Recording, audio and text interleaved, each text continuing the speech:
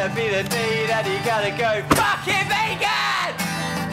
By now you should have somehow figured out you gotta go fucking vegan!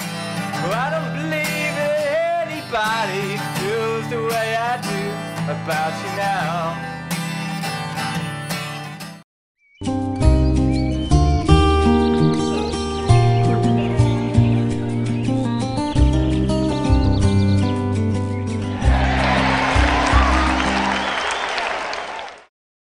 I'm going to talk about hydration and how important hydration is and how it can be neglected because it's so simple yet so big.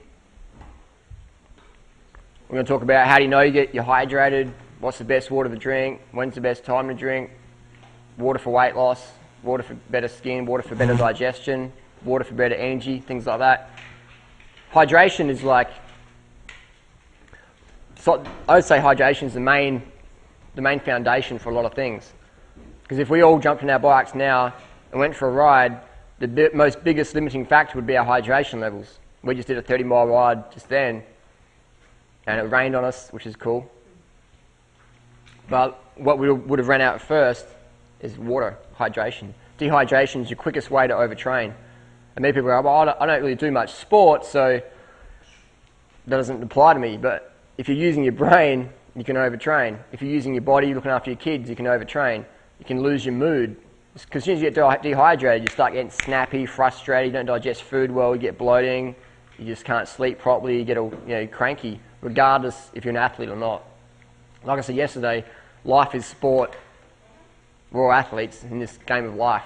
So does anyone have any idea how much water you need to drink a day? Like what's the way to tell you're drinking enough water? Peace and clear. Oh yeah. Definitely. That's the best way to tell. Clear and frequent urination, at least 10 times a day. At least 10 times a day. Every 2 hours, you should be watering the garden at least. At night time, have like a water bottle and fill it up. Wee into that. Like I said yesterday, don't knock it over on the carpet. And that way you're getting enough hydration. Otherwise, I've got friends who don't drink water at all. Don't touch water. And their health is just failing. They're dehydrated, they're just like, really bad posture because they're so fatigued. It's like, oh man, they're constantly having to like try new things in their lifestyle because they're just failing to hydrate. They're not hydrating properly, so they feel bad and they think, oh, it can't be the water because water's too simple. Water's too simple. It must be something more complex. It must be my spiritualness. It must be my food. It must be my partner. It must be some other thing. It can't be water because water's easy, man. You get water for free. But water's like the foundation upon everything. That's how I got into this lifestyle. I was doing martial arts and my karate teacher said, Harley, when you learn to drink enough water, you'll feel so much better. You'll perform better, you'll think better, everything will be better. I'm like, dude, I've been drinking water for my whole life. How do I know I drink enough water? He says your urine will go clear. If your urine is yellow or straw, you need to drink more. I'm like, that's rubbish, man, because I've been weeing piss and yellow and straw my whole life. So, and I think I was 21 or 20 back then. I'm doing all right, I'm fit, doing karate, it's all good. It's like you can go to the next level when you're hydrated. I'm like, cool, I can dig that. So I started drinking water that day, and I kept, going to the toilet. I'm like, what colour's my urine? I was yellow, I can need to drink more. And then it started going clear consistently. I just started feeling so much better. And then I'd forget to drink enough water, I'd get cranky, my digestion wasn't good, I'd be like, just not feeling good. And I go, well, I haven't had a piss for a while, I haven't gone to the toilet for a while, what's going on, And then when I'd go, it'd be like yellow or dark yellow or getting close to orange when I was really cranky. And it's like, boom. So I learned from a martial arts teacher about clear urination. Should always be clear, always. If it's yellow or straw, drink more, 100%. Simple as that. And it's we'll get to questions in a second. I'll just quickly rant for a bit and then we'll go Q&A on hydration, because that way I answer people's questions rather than people leaving here and go, but what about this, what about that? So just give me a couple of minutes. I'll share my story. So that was, and then I got into it, and then I would experiment. I go, okay, well, won't drink water and I'll see how I go. And then I got into raw foods and I'm like, well, I get enough water from fruit, yeah? I'm weeing a lot. And I did periods where I wouldn't drink water. My performance, my mood, my digestion would just go down. And then my fruitarian friends who wouldn't drink water, who aren't fruitarian or raw food anymore at all, some of them actually, one of them's dead, they would be like, just flailing, just be like, I'm like raw fooder, and it's like, man, you eat like crap and you perform like crap and you're a bad message for the movement. Because you're dehydrated. Because you're just so, thinking, I've got to be right, water's bad. They're not willing to try new things, have an open mind and go, actually, all the animals on the planet drink water and water makes sense, and 70-80% of our body is water, pure water, and when you drink watermelon, eat watermelon or oranges, your body has to convert that fruit into water first before it can be utilised. It's like trying to wash dishes with orange juice.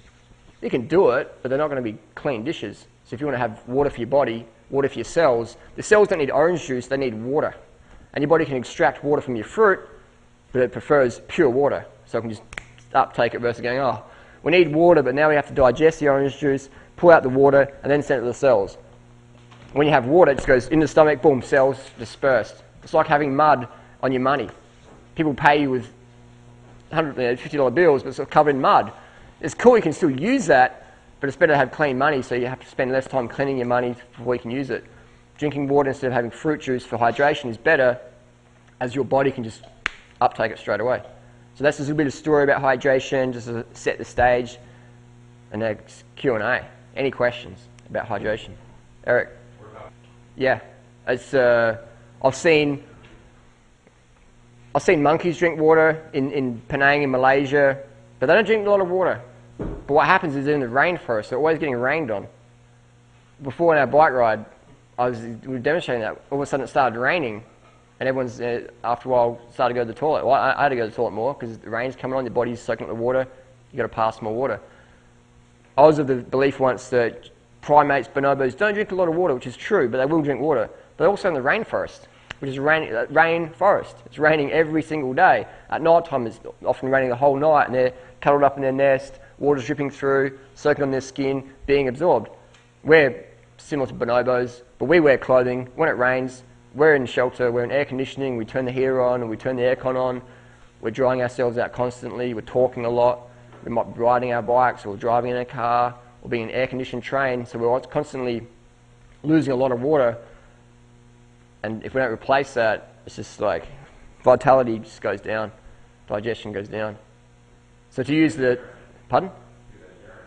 Yeah. Like, yeah, if you go to if you watch cows and stuff like that, or horses, you always, if you stand there, you'll see there'll be someone pissing every few minutes. You go, oh, over there, and then you wait for, here we go. They're always, crapping, eating, and pissing, or sleeping. It's incredible. Hope people don't mind my French language. Very nice. I'm curious, let's say I just finished a jury, and Yep. I go to the bathroom, I notice my urin's yellow. You need to drink more water. Yeah.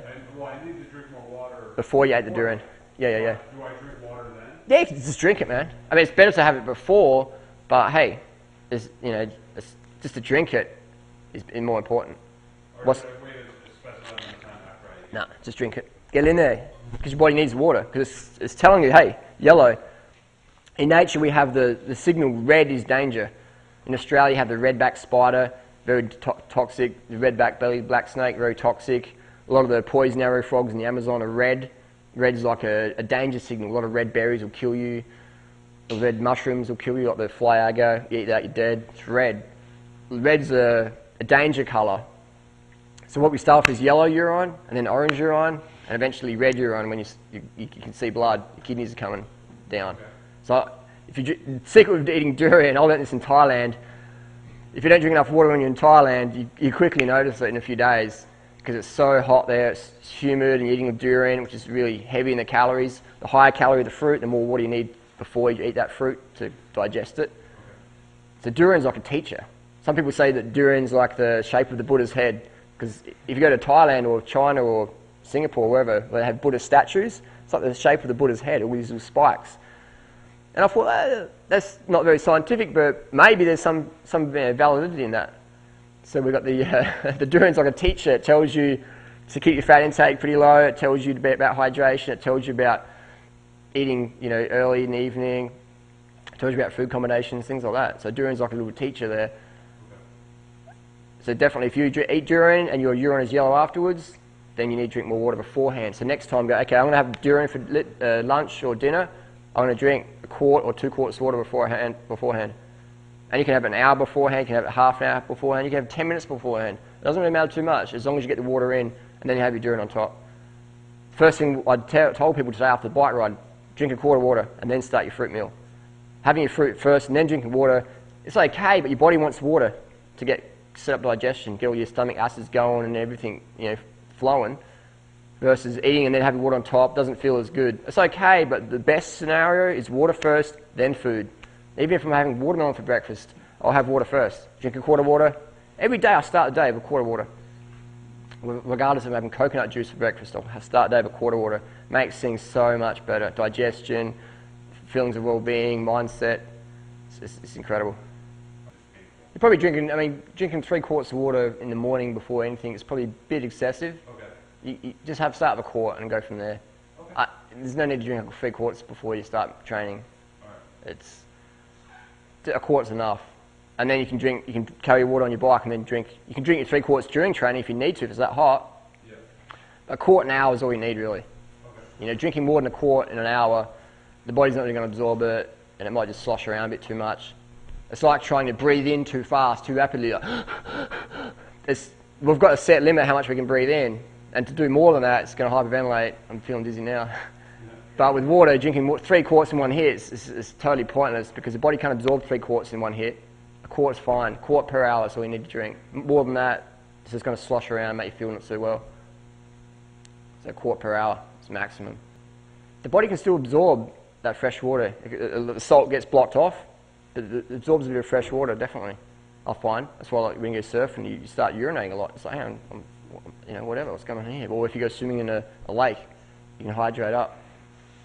I like the fresh water because it feels better on your skin. You get out the ocean, you start to feel a bit scratchy and itchy, and you've got to have a shower in fresh water to wash off the salt.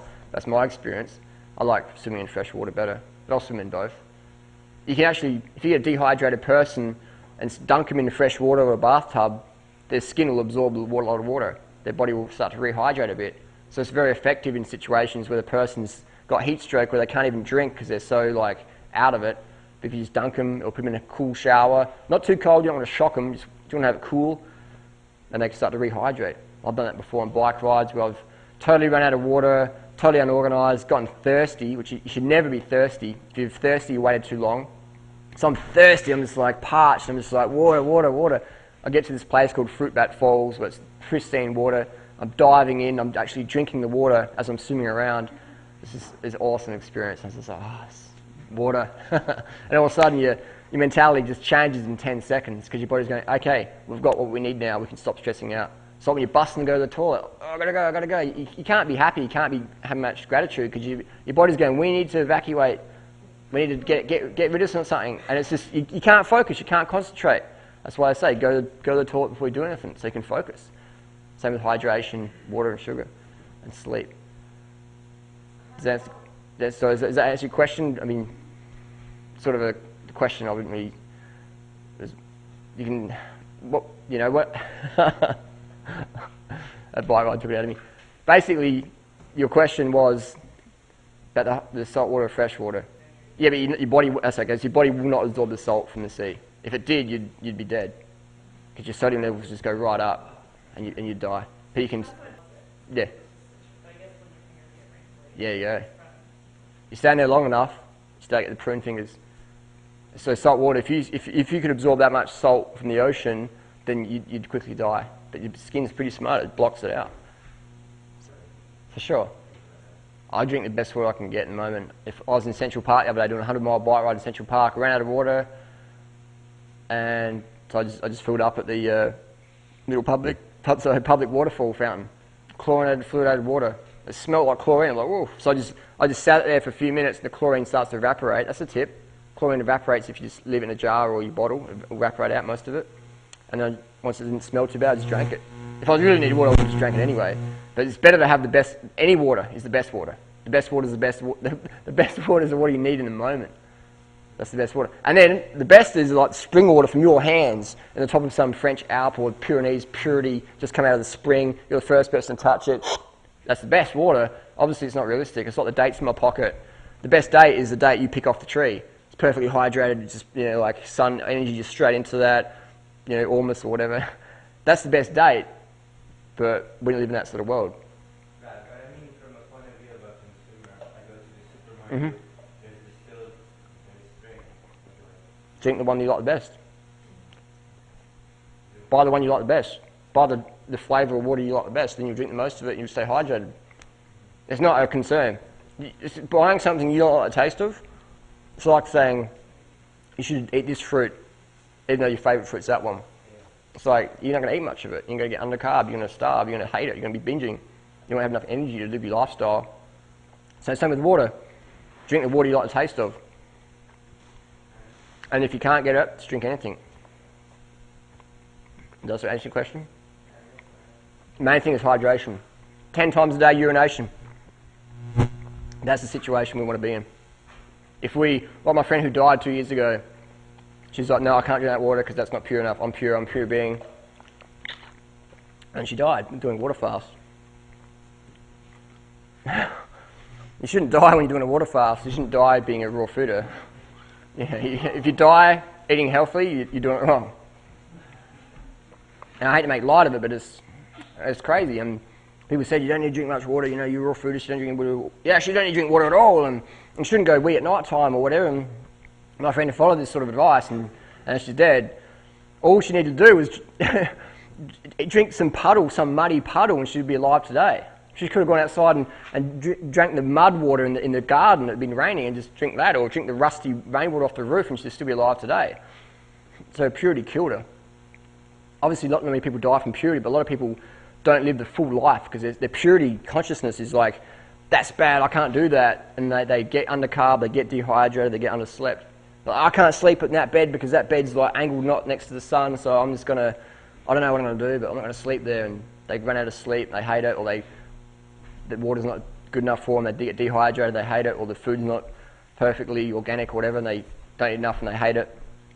So just drink whatever water you can get, so you can urinate 10 times a day, clear. Next one.